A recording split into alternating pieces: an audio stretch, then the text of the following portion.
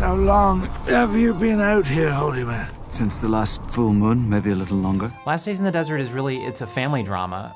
It's not so much about this holy man as much as it is about his interaction with this family. How people are joined at the hip to their loved ones, whether it's, children to their parents, parents to their children. Everything matters more to him than you.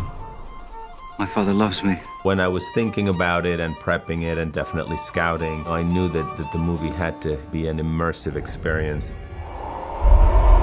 I think the desert's incredibly important. It is a second character. The desert is ruthless. It strips you of your vanities. We rely on the backgrounds, on the winds, on sand blowing so much. When you're in the desert, your ear is much more in tune with specific sounds and things that seem like silence and the distance to sound. Are you one of those preachers looking for something here in the desert that you can't find anywhere else?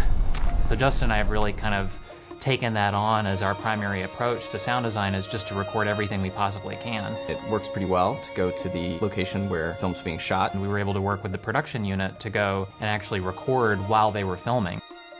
I put my hand down directly on a cactus, which was very painful, and then in reacting to that, I sat on a cactus, which was also painful, and then in reacting to that, I kicked a cactus. That may have been a mistake.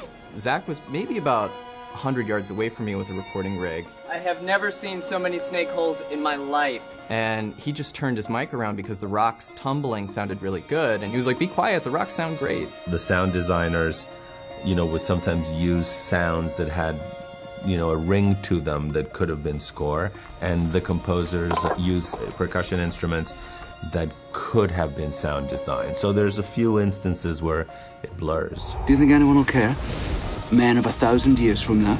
Atmos can do so much for your film, but it's not this technically daunting thing. It's not overwhelming. It's really just a tool like anything else we use. Atmos has really allowed us to elevate our work. When we started working in the format, we realized very quickly that it created a sense of reality that we did not expect. It also creates a really good example of the type of movie that can be done in Atmos, that isn't like an epic crashing space vehicle type movie. Using the format to serve the story as much as you can is obviously our primary goal. You can do really subtle and nuanced work that will translate better to more theaters. The incredible specificity that you can place to your sound, being able to sort of put your audience in a bubble if you want to use the ceiling speakers or even use them to a certain extent. If you close your eyes, it's like you're sitting in the desert. I found myself looking at the screen and feeling as though I was looking out through a window.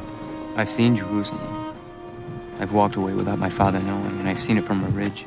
The way it surrounds you, the way sounds, the way you're able to move sounds across the theater is incredible. It gives the audience a higher access to the story.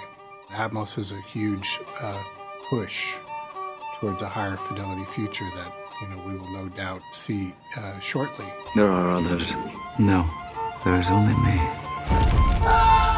There is only me.